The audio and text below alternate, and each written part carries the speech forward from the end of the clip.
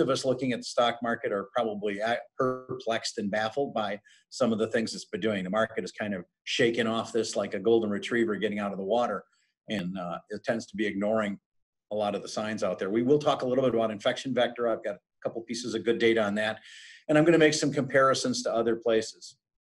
Warning, I will editorialize occasionally. I try to present the facts as I know them. If my pseudo biases to certain things, like not necessarily trusting data out of China, reflect those opinions are my own and not the opinions of my firm necessarily. So we're an independent financial services firm. We are just actually studying this. I head up our research team, and I also do the research team for MICPA on new tax law changes. When the CARES Act came out, I spent a good part of 24 hours reading the whole thing and getting it out in my Forbes column that I do. And I will, if you have questions about CARES, there is one more bill rolling through the House and another bill rolling out of the Senate. If we get time at the end, I'd like to talk about that. So we'll start out with a financial market update, then I'm going to go to some history, and then I'm going to talk about the prospects of the election. So we'll start with what we're monitoring. We're actually looking very carefully at how this whole thing is shaking out. And I want you all to understand that what has been in the past is not necessarily what we think is going to be in the future. We had a change in the last 90 days, and it's hard to believe. It's literally to the day, almost a quarter. It's been, we've been into this for 90 days, or depending how you want to count it, 120 days. An unprecedented thing that's happened to the world. And it's a pandemic. And it's an economic problem not caused by us. So I've studied the last 11 recessions since World War II, and every single one of them been caused by us. And, you know, I can show you that in every case, the Fed tightened interest rates too hard before the recession, so the Fed's fingerprints were all over the death of the recovery. Or I can show you that in 1973, we had a spike in oil prices of 100% a month. Or I can show you that in the year 2000, we had the tech bubble burst, and that could be coming from there. So in every case, there's been human fingerprints over these economic disasters. In this case, there wasn't. We had a pandemic, and I had to go back to 1918 to see what that looked like, and believe it or not, we'll go back to 1918. I am going to want to talk about the second and third levels. You know, what is this going to mean? So let's think this out. First and foremost, we had a gigantic, an enormous amount of fiscal change and regulatory change. I mean, I've never seen this in the 43 years I've been in business. So I've been working as a CPA or an attorney for 43 years, or a professor, and literally nothing has ever been like the magnitude of the changes we've seen. I mean, we changed the Small Business Association rules. We changed unemployment rules. We changed the Fed's rules on lending. We changed the rules on taxation. And we did that all in basically 5 days when we passed the CARES Act. And it's incredible. What's more incredible is we threw $5 trillion into the economy, and it came from somewhere. And I want all of us to think about, how are we going to pay this piper? Who is going to pay this piper? What does it mean to interest rates, and what does it mean to dollar, and what does it mean to other things? So first and foremost, we have this regulatory upheaval. The second thing I think we have is we have a cultural upheaval. And that cultural upheaval is, and we aren't noticing it yet, but we all got burnt by this, and it's changing our habits. So if you look at the real estate market, it's crazy in the residential, it's terrible in the commercial. I mean, go try to rent some office space right now. Not easy, but go look at the residential market, particularly outside the cities, huge. And I think we're seeing a flight coming out of cities and out of crowded areas into bigger homes that have offices, other things, and couple that with extraordinarily low interest rates and low mortgage rates, and there's a change there. There's similarly a change in the younger generations. I think we look at the Gen X's, Y's, and Z's, and call them the millennials or whatever. The boomers went through different things, and we're all shaped by what happens to us early in our lives. And I suggest respectfully, we're going to see an exacerbation of the change in how the generations work. You're going to see the next generation, the newer generation, much more on experiential, much less on possessory, much less on reliance on things, saying, hey, this could happen again. And I mean, all we have to do is get burnt once. And think about folks who are still nervous about the market from the decade and a half that, the 12 years ago when we were in 2008. Oh, I don't want that to happen again. It's 12 years.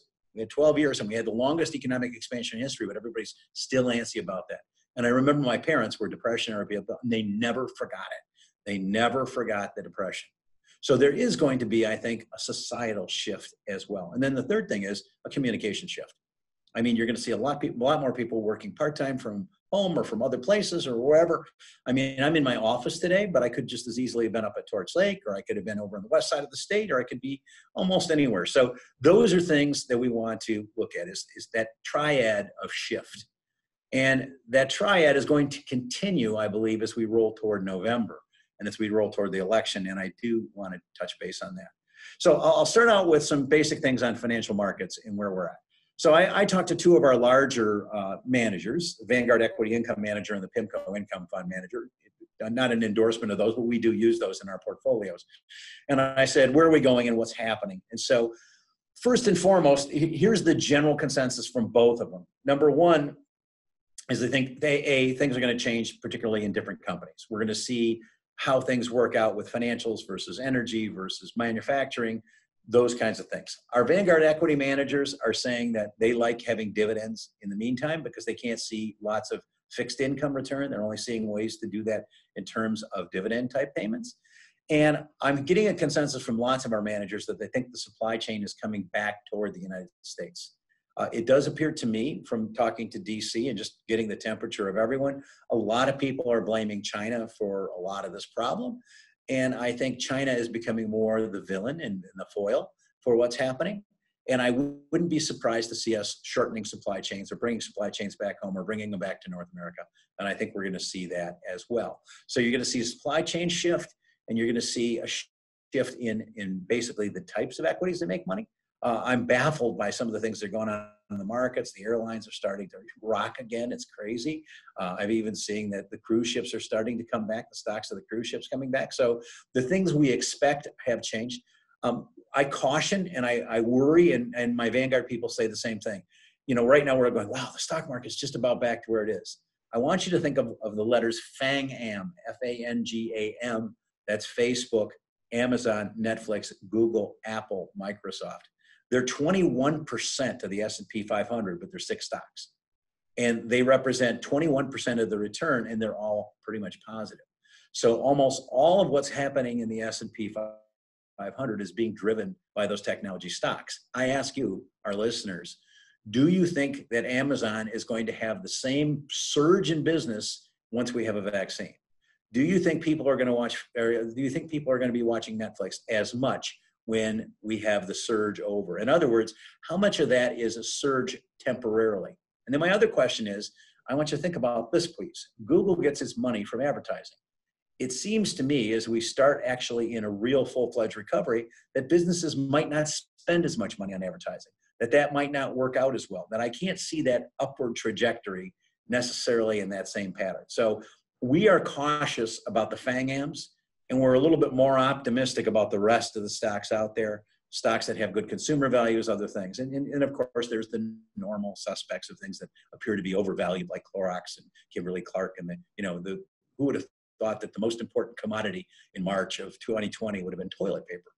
So Jan, we do have a question for you. I'm sorry Lori, to interrupt. No, go ahead. I wanted to know if you could say that acronym again of the companies that make up the 26% of the S&P.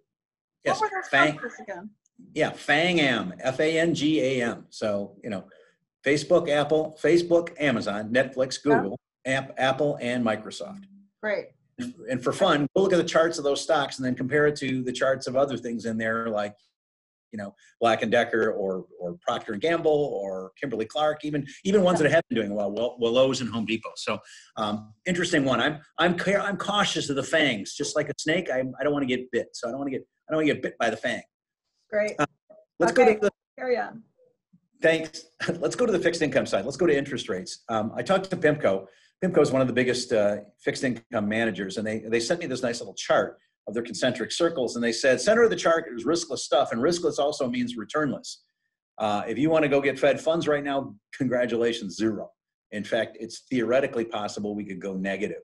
Europe has been negative in their lending rates for a while.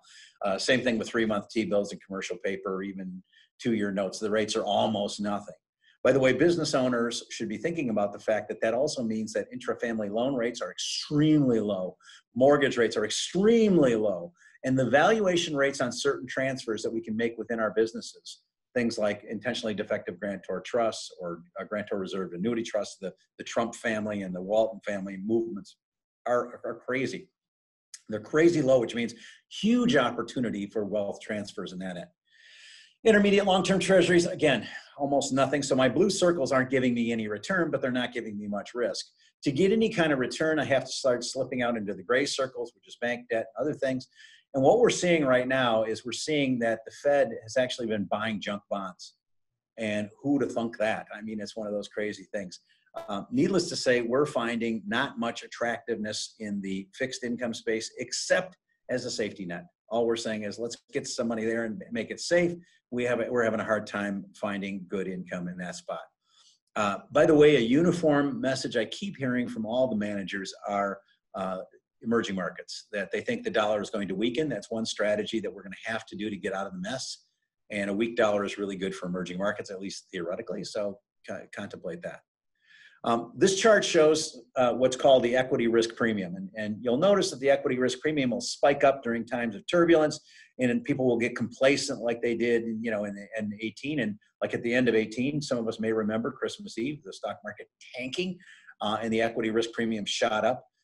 If you notice my chart, it really, really shot up in March. And the news was, wow, it was blasted through the roof. And I want you to notice it shot up and it shot right back down. It literally shot down right down to the average of 4%. So this is the difference between what the S&P's earnings yield is and 10-year U.S. Treasuries. Now, to be sure, we're going to get earnings this quarter and they're going to look terrible, no question. And the market's already taken that into account. But if you flip that chart in your mind's eye over, you're seeing a V, and the market seems to be reacting toward a V. So I'm going to get into those shapes a little bit more. So let's carry on now. What are we doing? And we're being defensive. We have in our portfolios, what we did is we put a little bit into the market right in the March low, took some money out of bonds and put it in stocks just a little bit. We're underweighting international. We are rebalancing, and we're staying a little bit defensive. And I just pose that this is a time to be defensive. We got a remarkable comeback. It's not fully there, but it certainly is not what we thought. I want all of you to think back, if we'd have been talking on March 31st, I mean, it looked like the world was ending. The market was down, at that point, I believe, about 30%. And you'd have said, whoa, this is terrible. And I want you to look at it right now. It's actually recovered significantly in different places, a secular recovery. So here are my questions. What's the prospective shape of this recovery? A V, a U, a W, or an L? How is this different from other disasters? How is this different from World War II? Or how is this different? And by the way, I'm going to show you some similarities that scare me. What is this new paradigm we've talked about? And then how much is this thing really going to cost? I'm thinking about my next Forbes article, and I want you to think this one out. There's a bunch of people out there right now collecting unemployment. And that ends, by the way, right now, as far as we see it, July 31st. So on July 30th, right now, they're getting $600 plus Michigan unemployment, which puts them at about $900 a week. And $900 a week, and they're not paying into Social Security, and they're not paying into Medicare. So that's about 56 grand a year. Not a lot of people, not everybody makes 56 grand a year or more. Some people are making 28 grand a year. What happens when your unemployment runs out? You go back to work making 28 grand, and now you're paying into your Social Security taxes again. And maybe you were a student, you had student loans, and your student loans were in abatement. I mean, if you were making 30 grand, let's say you were a barista at Starbucks and you were making $36,000 a year, and now you're collecting $900 a week, not having to work, and you've got no student loan payments, and you've got lease abatement on your leases and your car lease, and your insurance went down, your car insurance went down, and you're not paying into Social Security, and then you go back. I asked this question, what's next? We might get a second hit, not caused by the stimulus, but caused by the withdrawal of the stimulus. It's almost like everybody got sick. In fact, not everybody got sick, but we fed everybody as if they were sick, and we gave them spoonfuls of great chicken noodle soup, and we gave them all this other stuff, and we took really good care of them, and we pampered them, and we gave them a back rub, and we put a nice soft blankets on them, and now we go back and go, all right, get back out there and get to work. And it's a different paradigm. This cost, by the way, goes into effect that I think, I'm looking at second and third levels. I'm looking at Social Security Administration. For basically 3 months, you've had 25% of the country not paying into Social Security. That's big because Social Security is very tenuously balanced. That's just a minor piece. What happens to the state of Michigan? What happens to hospitals? What happens, just simple pieces of it. And then just take a look at the simple tax revenue. I've been talking about net operating losses and things that are happening. What I call the hidden stimulus in the CARES Act is this NOL carryback. You realize that probably almost no there'll be probably no net corporate income tax paid in 2020. And same thing with pass-through owners. Pass-through owners will take those losses, write them off against their income tax returns, and that's going to make a big difference. And then we'll talk more about what changes and what are the second and third level effects.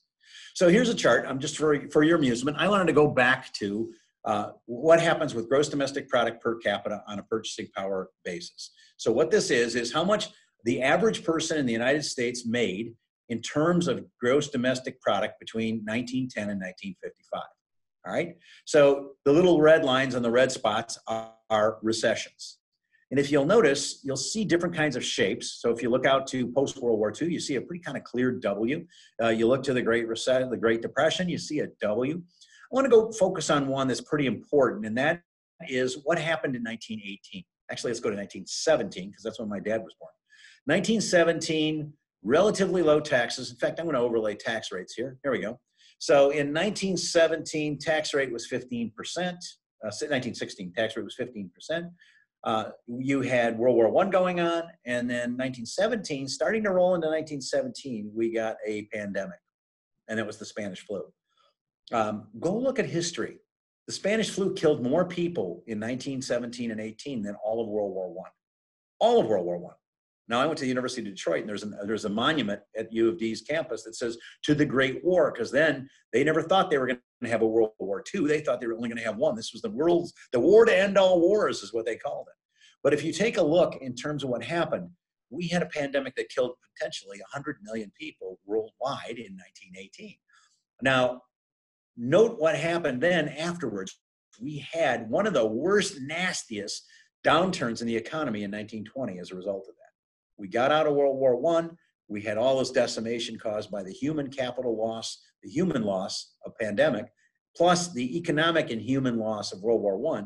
We had a vigorous, ugly downturn in the market in 1920, caused a depression, immediate depression, terrible stock market crash. No one knows about it because we all paid attention to 1929. And actually, not a whole bunch of people are around that were around in 1920, but it was a V. And that's important. It shot down and shot back up. And this will sound awful, but wars cause interest rates to go up because we blow up a bunch of stuff, because we destroy a bunch of stuff, and we have to rebuild it, so it's inflationary. Pandemics don't cause that. Pandemics cause the loss of human capital, but then the survivors still have all the stuff. So think about a waterless tsunami. What would happen if a tidal wave hit the United States and 130 other countries, but it didn't have any water? It didn't wipe out any property, anything else, but it killed 1 million people. That's a pandemic. So what does that mean? It means that there's fewer people to consume, there's fewer people there, we've got to treat it, we've got to do all these other things. What's instructional is take a look at tax rates. Tax rates went from 15% in 1916 to 63% in 1917 to 78% in 1918, and then stayed up there. And then as we got through with the Great Depression of 2021, shot back down, and we had the Roaring 20s. And the Roaring 20s gave us a really nice surge, gave us about a 35% increase in GDP per person. And we had all kinds of things going on. It was great, and radio was out, and that was the high technology of the time. And we had the stock market going crazy, and we had everything going fabulous. And then we got to the Great Depression when the stock market bubble caused a good part of this crash, coupled with really dumb ideas in DC, like let's tighten up the Fed, let's raise interest rates as we go into a depression. And then notice some brain trust in 1932 decided let's raise the tax rate back up to about over 50%. You notice tax rates then went up progressively. If you were making money in the 30s, you progressively worked your way up to a horrendous tax rate in 1945 as we won the war, 94%. 94%. And of course, 94% tax rate, and we have all the stuff from World War II, and dads came back. My dad came back. The guy born in 1917 came back from World War II, happy and alive. And 1955, little Leon came along, and 1940, little Helen came along, 1941. So we've got all those things in there, and then you see the recession in 1949 lasted quite a while, and it was a W. So V of 20, W of the recession, W of the recession after World War II. So we see how this works. I want to throw another thing in here for us. I want to cover debt because I'm a debt hawk. And it's making me nuts that we've suddenly forgot completely about debt. What I think an endemic problem with any economy is when you get too much debt. When debt gets over 100% of GDP, you're usually a sign that you're going to have very slow growth and very low growth. And I want you to notice in 1945, we were pushing at about 110, 120%. We got up to 126% in 1946. And it gradually worked its way back as the economy recovered and came out of it. But that 126% was just a dramatic number. By the way, right now, as I see it, I am on the Fed Baseball Committee, so I look at the Fed all the time. This is what nerds do for fun. We look up Fed data. The current debt to GDP ratio is about 126%. Fancy that? Fancy that. So let's carry my chart out a little further. I'm going to take it out further. And by the way, it doesn't look as ominous now. I took it to I took it to end of World War II to go, oh my God, it was terrible. You notice after World War II, everything just went progressively better and better and better. And a lot of folks, including myself, would say that was due to the, kind of the triumph of democracy, the triumph of us and freedom over all kinds of other things. The World War II did basically stop a lot of dialogues. It didn't stop the communist, socialist versus, domestic capitalism argument, but it went through a whole bunch of things. You see, we still had glitches. We had the recession of 1970 and the 1973 oil crisis and the 79 oil crisis. And we had a W-shaped recession in 80 and 81. And we had the Great Recession. We had the Iraq War. We've had all kinds of things happen. Please note that all prior bad things always are followed by something good. And I think that's probably going to be the case again. But if I run this through and put my tax rates on it, you notice the tax rates tend to be very ugly after crises. And I'm going to theorize to all of us that let me put this in perspective. The total amount in 2018 collected in income taxes, total amount of all individual income taxes was $1.7 trillion. Total amount of taxes collected on corporations was about $230 billion. Okay, got that number? So give or take, round it up, 2 trillion. So 2 trillion was all the taxes collected on income for corporations and individuals in a good year, Now, we were already running a $1 trillion deficit going into March, and now we have an additional 5 trillion on top of that. So we have just borrowed $6 trillion on top of what we were already borrowing. How are you going to pay that? So I'm going to submit to you just simple economics 101. How do you get rid of a deficit? I mean, if you even have the appetite to do that, but how do you pay for all this debt? You got to pay for it anyway. You got to pay interest or do something. So you either A, raise taxes, B, cut spending, which no one seems to want to do that. C, grow your way out of it, or D, weaken your currency to get out of it, or some combination of all those things. I'll submit that the appetite for, raising taxes on the Republican side is very low. The appetite on the Democrat side appears to be higher. I'll talk about the tax plan of the candidate. I will submit that very few people want to spend less money. There does not appear to be anything going on in that regard. And I'm going to call your attention back to something we always forget about because things get out of our memory. Remember sequestration? Remember when they were going to do sequester because they couldn't agree on the budget? They couldn't agree on the budget, so they just said automatically, we're going to cut federal spending and freeze it in other places. And remember the predictions? Oh my gosh, cows are going to give red milk and planes are going to fall out of the sky and everything's going to be terrible and no one's going to get their mail. And what happened? Nothing, except that we got rid of some deficit. We got $200 billion out of the budget because we didn't spend it, because we found out we were spending it on places we didn't know anyway. It's kind of like COVID. I just noticed how much stuff I don't need. I said, oh my God, I got to go to the gym. I can go out and go for a walk. I guess I didn't really need the gym. Oh, I got to go get a haircut. I can get a haircut later. I'm okay with that. Oh, we got to go out to dinner. We got to do social. We got to do this. I do miss baseball. Got to have some baseball, please. But the idea here is we see things that we didn't necessarily notice before. So I am going to submit we're going to probably have a tax increase, and I'll talk about why. Here's the debt numbers. You can see the debt numbers, and I haven't brought in the latest. This is just what I have in basic parts, but you can see debt surges up, recession, debt surges up, recession, debt surges up. Oops. And I think we've got this as a major, major problem. And then here's the Fed's balance sheet. This is, again, what people like me like to look at. What does the Fed's balance sheet look like? I was alarmed back here in February when it was around 4.2 trillion. It's really fun to look at a chart like this because the column says 4 million. That's 4 million million, which is an interesting thing. So it started at 4 trillion. It is boosted up to where it is right now, which is an astronomical $7 trillion on the Fed's balance sheet. By the way, good news is it's going down. The good news is the Fed's balance sheet is starting to clean up a little bit, and that does give me a waiver of hope. By the way, I don't want anybody to think, who's listening, to think I don't really admire what the Fed's done. Powell is a hero, gets an A+ in my opinion. He has been an extraordinary Fed chair. And as a nerd, I pride I'm like a rock groupie. I got to meet Ben Bernanke and talk to him for a little bit. Amazing fellow, amazing, brilliant fellow. I got to meet Chairman Yellen. She's amazing. Oh my gosh, just and street smart and savvy and amazing.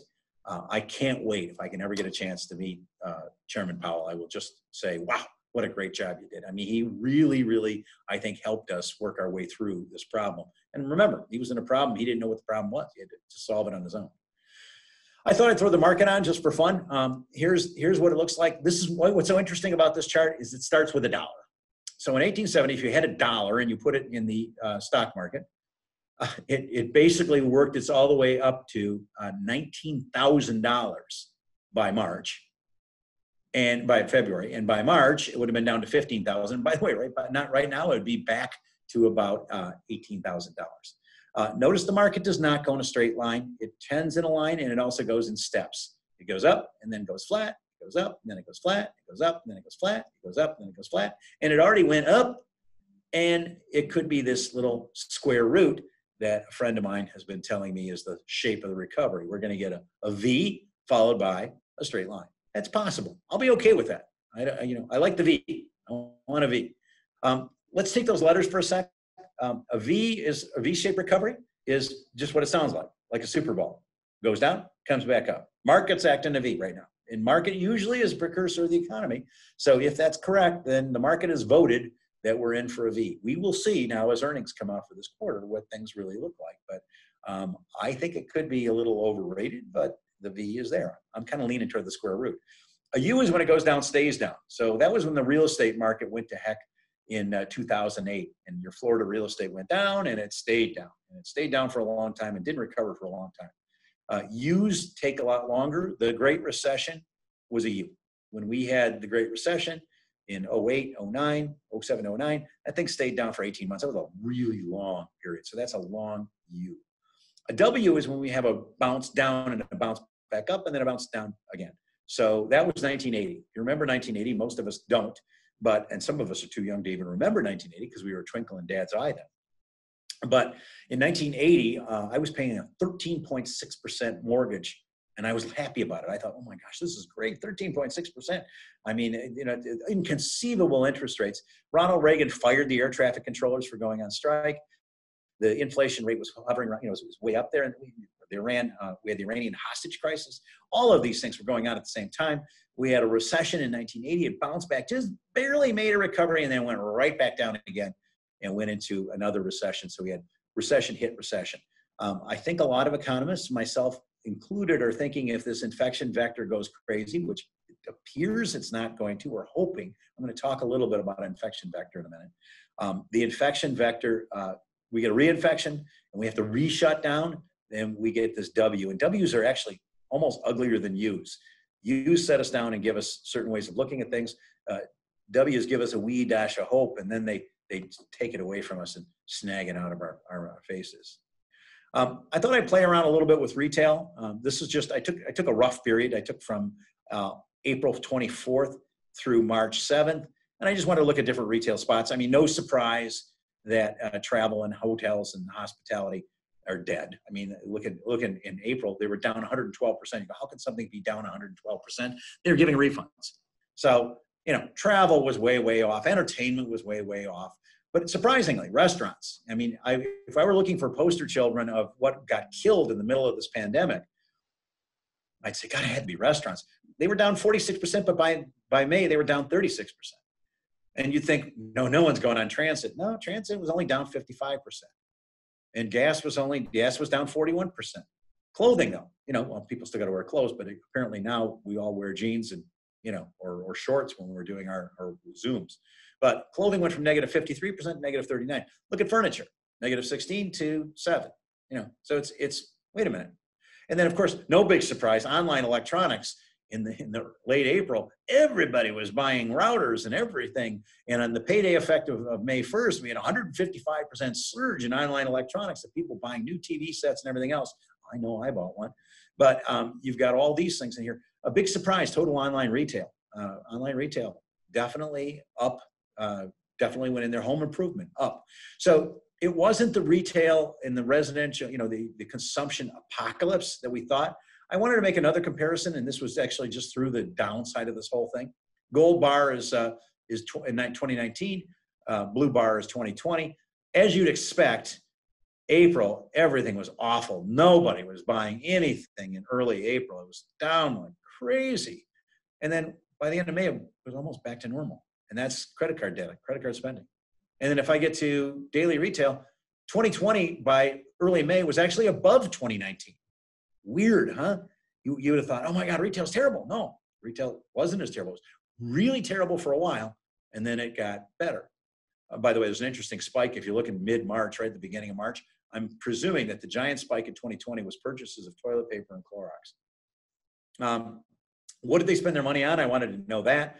No surprise, they didn't spend on entertainment. They didn't spend it on travel. That's down almost 100%. But the interesting part is essentials definitely increased. And you had an increase in spending. So wild. And then I actually wanted to see what happened when they got the CARES stimulus package. No surprise, people got the stimulus and spent it. And that went out, and credit card spending went up like crazy during that time frame. I am, again, worried, like I said earlier, about what happens when this is over. And now we have to go back to normal. And now we're back to having a job and paying taxes and paying student loan payments and all those other things. And we recover back to the normal life, and we're not getting extra pieces. I thought I'd play with some Chinese data. I know somebody's going to say what I said when I read this. Yeah, it's Chinese data. How much can I rely on? But I took the data from January through May. In January, there were no cases in China on COVID. By February 7th, there were 21,000, and then 17,000. And then by May, there was 54. But I wanted to see what happened with other things like box office revenue. Box office revenue in January, when there were no cases, was $300 million. Zero in all throughout their pandemic. No one went to theaters because you weren't allowed to go to a theater. But look at the subway traffic. Subway traffic was 7 million passengers. And then in Shanghai, and it's back to 5.7 by May. Car sales really surprised me. Car sales dropped 92% in February. Of course, no one was buying a car in China because you couldn't go anywhere anyway. They're only down 7% by the end of May. And the one thing that I always say is organisms live on energy. And so what happens with electricity demand and power plant coal inventory changes? They're only down 5% in China by the end of May. They were down 67% early March and May. So if this is an indication, if China is an indication, if we can trust the number, then the indication says that we've probably got a V-shaped recovery if I'm using that dashboard. At least gives us hope that we do. I'm not able to say we are. There is, what I'm hearing, a Super Bowl case for U.S. equities, and that is, the S&P 500 was on a pre-pandemic growth path, and it went down and shot right back up. The earning estimates went down, and it's possible that the stock market theoretically could shoot back right through that line and keep going. It certainly is acting like it. I'm not a super bull. I am more protective right now. In fact, right now I'm feeling a little bearish, but I think that could clearly happen. I thought it might be worth us talking a little bit about hotspots. This is the most recent piece. Arizona ratio of positive tests for the recent low was 0.08. Now it's 0.13. It's got a 62% increase. Arizona has a GDP for its state of $366 billion, just right around the same as Michigan. about 1.7% of GDP. Oklahoma's got a spike going. They went from 0.03 to 0.04, 21% increase. Florida's got a 0.1 increase, 20% increase. Texas, 17% increase. California's number of cases is only 1.3. Media is funny. You know, they've got millions of hours and millions of bytes of information to give us, and they don't always give us all the information. Everybody's looking at this. You know what I looked at too, though? Deaths are not up. So you do not have a 62% increase in deaths in Arizona. You have a 62% increase in cases, but not a 62% increase in deaths. So I think a lot of us are saying, wait a minute, the deaths are much more important than the cases. This is just an argument on case versus deaths. I thought I'd pop in unemployment rate. It's still historically high. It's still pushing at about 13%. Enormous surprise a couple of weeks ago when it just came through. And I was really surprised by the unemployment numbers. There was an error in the number, but it wasn't a significant enough error to make the difference. It is surprising how many people come back. I will be looking eagerly to see what the June numbers look like, and then finally what the July numbers look like. I know a lot of folks have gotten PPP loans, and that's changed a lot of things in how we do things, but it's out there. This is a May 31st to June 5th poll on Trump versus Biden. The spread's bigger now. But right now it's about a 10-point spread in favor of Biden over Trump. And that's all the polls seem to be favoring the same thing. After 2016, I don't pay attention to polls very much, but it is an interesting part. I pay attention to the Vegas lines. The Vegas line is a 10-point spread on Biden over Trump for now. I thought we should talk a little bit about tax plans. And this is Biden's tax and spending plan. And I do want to hit on this. Left-hand side is the taxation. He wants to apply the 12.4 payroll tax above $400,000, split between employers and employees. That's going to raise $900 billion. What does that mean? It means that most of us pay into Social Security until you hit about the $139,000 ceiling. He wants to take that ceiling off and have everybody pay into Social Security all the way to $400,000 or more. He wants to raise the corporate tax rate to 28%. That raises about $1.3 billion. That's a split the difference between 35 and 21, which probably has some potential negative tax effects and negative market effects. Wants to raise the top rate back to 39.6% and limit any other deductions. He wants to tax capital gains as ordinary income for people who make more than $1 million and have no step up in basis on death, which means that you'd have a carryover basis, and that means kids would pay capital gains on inherited assets. He wants to have certain industry-specific taxes on commercial and multifamily real estate. I'm curious on what the rationale is behind that. Why are we taxing that? But we'll figure that one out. Raise the global intangible low tax rate, foreign taxes, raising an effective corporate tax on non-U.S. profits by $309 billion. Phase out the pass-through deduction above $400K. Remember, by the way, that falls off anyway. All of us right now are scheduled to get a tax increase, almost all of us. Almost all of us are scheduled to get a tax increase on January 1st, 2026. Tax Cuts and Jobs Act does expire then. Then a $15 million tax on book income, a 15% minimum tax on book income, just basically a corporate version of minimum tax, and then other things like changing the estate tax, some other pieces in there. So you're talking $4 trillion tax increase. I'm going to break down what I think it means. You got spending increases of $6 trillion. Not a big surprise. Let's tax more and spend more. The issue we should all look at is whether there's a wave and the Senate, House, and presidency goes in one party.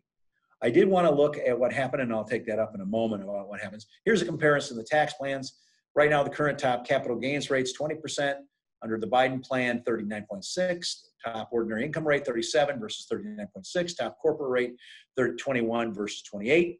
Estate tax exemption, 11.5 versus 5.45. Top estate tax rate, 40%. Step up in basis, no step up in basis, and a cap, eliminate the cap on Social Security taxes. Estate taxes, if we use the Biden plan, which is just to accelerate the expiration, we would see difference of about a 32% effective tax rate to a 24% rate on a $30 million estate. I wanted to see, everybody's going, oh, it's going to be a disaster if there's one party in power. Although I heard alarming news that Elizabeth Warren may be the Secretary of Treasury, which actually scares me more than control of one party. So we went back to 1881. The average rate of return in the S&P 500 since 1881 was about 6.4%. Surprisingly, when the Democrats were in control, it was 6.7%. So you actually did better than average under Democratic control. Under Republican control, you made 9.9%. Not, again, too much of a surprise, since traditionally, I would say Republicans tend to be pro-business. In split governments, though, it tended to be 5.2. Recently, by the way, that's been better. If I take it from 1980 on, it's actually been the best thing you can hope for as a split government. So your best, whatever your political affiliation is, hope for somebody throwing it off, because the recent history tells us that's a better thing for us. So what do you go do? I think there's some really important things right now. You have to understand what you're doing in terms of your financial planning time frame. And I think all of us as business owners ought to be thinking about how this shakes out. Is it going to be a V? Is it going to be a U? Is it going to be a W? I didn't talk about the L. The L is we go down and stay down, and it seems to me eminently that we're not going that way. I think right now liquidity is important. I think all of us should recognize cash as king, and I am advising my clients to have more cash on hand, both personally and business-wise. You have to evaluate your capacity to shift your objectives, and that could be with your business or otherwise. I know this will sound Machiavellian, but I believe these kinds of times give us opportunities. There'll be other people not able to foreshadow this and think about what they're doing, and there's going to be other people not considering what's going on. I'd say scout your competition, look at your competition, see what you can go do. And then obviously see if there are planning opportunities now. I think taxes are going up. So I'm telling people, let's look at Roth conversions. Let's look at Roth IRAs. Let's put more money into Roth. Let's get that out of the way. There's a law called SECURE that passed at the end of 2019 that basically made it so that your IRA goes to your kids over 10 years and they have to pay the taxes over 10 years on the death of both spouses. So that's a danger right there. That's another piece that we've got to go look at. Should we be doing Roth conversion? Should I loan money to my kids? Should I sell part of my business to my kids through a trust? Is there a wealth transfer idea that I should be looking at? Because I think for a lot of us who are business owners, a lot of these tax things could come back to bite us as well. And we want to figure out how to get around that. I mean, my blessing to all of us is I hope you're in the highest tax bracket, and I hope you're subject to federal estate taxes. And in the case of that, then you have to figure out how to do something about it. So at that juncture, I'd like to take some questions. I'm going to stop my share, and if we have any questions, pop them up on Q&A or ask through. If we got questions on Facebook, feel free to ask us. We'll go through that. Lori, come up with anything? Just a couple questions here. It's been actually a pretty quiet group. This information is great, Leon. Thank you. So intense at what you provided, especially knowing now that the Vegas line on the election is a great resource, right, for predicting what might happen. So thank you for sharing that with us. I love that. But in all seriousness, when do you anticipate we'll have an idea if we're in a V recovery, hopefully we are, or a U or a W? When do you anticipate we'll have a good idea?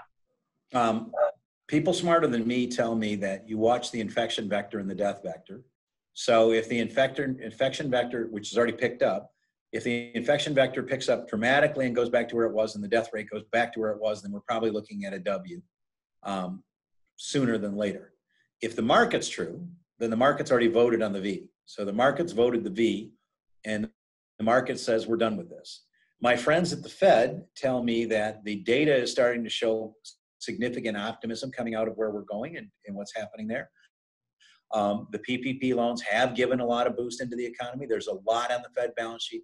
And I'm looking at, Lori, the money supply has been dramatically increased. So the money supply has gone right through the roof. And that's almost always a good sign. It's like we've built up a large pile. I can liken this when I was a Boy Scout. When I was a Boy Scout, you were supposed to light a fire with one match. They gave you one match, go light the fire. So if you studied your Boy Scout manual, you're supposed to go get some birch bark and cut it with your little Boy Scout knife and make a little pile. That's like a nest. And then you're supposed to put a teepee of little twigs around it and then make a little log cabin of other things. And then you light the match and it goes out and it doesn't work. So then you go steal some newspaper or some toilet paper and you put it in there and try to get it to work. And then try to light it and your match goes out. So then you go to the Scoutmaster's tent and you steal all this white gas and you dump it all over it and then you throw it in and go whoosh. And I'm wondering if we got a white gas situation here that we've thrown. I mean, think this out. Tax Cuts and Jobs Act was $1.5 trillion. We've thrown 3 times that much money into this economy right now. Now, go to Vegas. People didn't do all those other things, but we threw $5 trillion onto the fire, which is the Super Bowl argument that this could go whoosh. And I was originally a U candidate. I thought this was going to be a U. Of course, this was back in March when everything looked like the world was ending. Now I'm seeing that we're getting things coming back the right way. There are success stories. Michigan has lowered its infection rate dramatically. I think you and I were talking earlier, if people actually do practice social distancing and practice, safe practices, it can stop it. We can get back to work and go get back to our businesses. So I think that in this case, we are going to see the potential of the V. I don't think we'll get an L, and I think there's also this trajectory on a vaccine. Oxford University has a great vaccine that AstraZeneca is going to be doing 400 million units of. Gilead has a treatment, not a vaccine. So if the vaccine hits before the reinfection vector, I think we're golden. The vaccine will be here. We will get it. And then we'll be on to the regular thing and be talking about supercomputers and electric cars and all the other stuff that we talked about in a different fashion, maybe like this. Sorry for the long answer, but I love talking about this. Well, someone else has a question regarding the different shapes. You had mentioned the square root shape recovery. Could you just explain that briefly? Even though we don't anticipate that's happening? Yeah, think of the square root sign if you. Okay. Yeah, well, square root sign is a V, and then it goes up higher, and then it goes flat. So if you think of, if you're drawing, go back to math when you're in grade school and in junior high, a square root sign is a V coupled with a long straight line. And the reason I think we could have that one, the square root sign, is we get the V because we recover back and the Fed's thrown $5 trillion into the economy. And then we get the flat line because we got to pay for the darn thing. I mean, just do quick math and pay 2% on $5 trillion. And look at what we just added to the budget deficit. Then take out all the taxes we're not collecting. Then throw in what we spent on this whole thing. And it's crazy. It's just it's possible we do the down, up, and then flat for a while. And I wouldn't be surprised. Actually, that's kind of the coolest one, mainly because it's unique. Everybody's talking BWU, and we came up with a whole new letter, the square root sign. So I kind of like the square root sign. I might be a fan of that one. Great. Someone else asked another question here. How much of the recent rise in stock market is due to the lack of sports betting and an increased firms like Robinhood that have almost gamified investing along with no fees?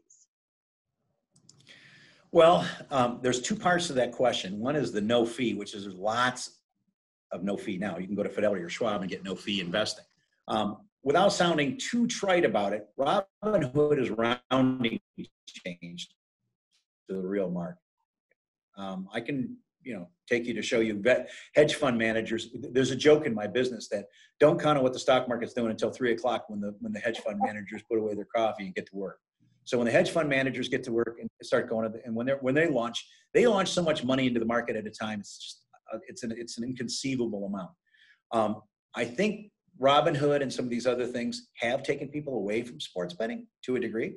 But I would pose that that's rounding change compared to where the real money is. The retail investor, it doesn't move the market anywhere near as much as a Fidelity or a AIG or someone like that. You get one of these huge ones. You get Ray Dalio's group going after something, it changes everything. Warren Buffett, by the way, has just been building up cash. Wait till he redeploys his cash. Wait till Berkshire Hathaway redeploys cash. It's gonna be crazy. It's gonna be amazing. Great, thank you. Well, that's it on the questions. Last call. If you have a question, please post it. Leanne, I do have a couple folks that said thank you. They loved your presentation and they're inquiring if you are seeking new clients. Is your contact information on the slides, or if not, we'll make sure it's out there when we post it later. If folks want to reach out to you. Excellent. Sure. Anybody wants to reach out to me, Google me on Sequoia Financial. Google my Forbes article. I make 0.007 every time you read it. So go read my Forbes article. That'd be great. We do take new clients, and I would be happy to talk to anybody, answer any questions, those kinds of things. Talk about some of the portfolios I run. So. Well, thank you. It's great to have you back on a webinar today. I love the information you shared. Before we go, I just wanted to mention that we are doing the next webinar, July 15th, is the Civility Project with Michigan Zone Nolan Finley and Stephen Henderson. If you tuned in on the annual meeting, you've got a little taste of that, but they will be doing a 1-hour civility project session on Wednesday, July 15th at 2 p.m. And that comes to us, I believe, from the Delta Dental Foundation. They are partners with that. So thank you again to the Michigan Association of CPAs and Leon for being here today.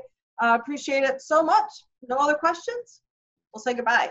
All right. Thanks, Thanks everybody. all. Have a good one. Bye-bye.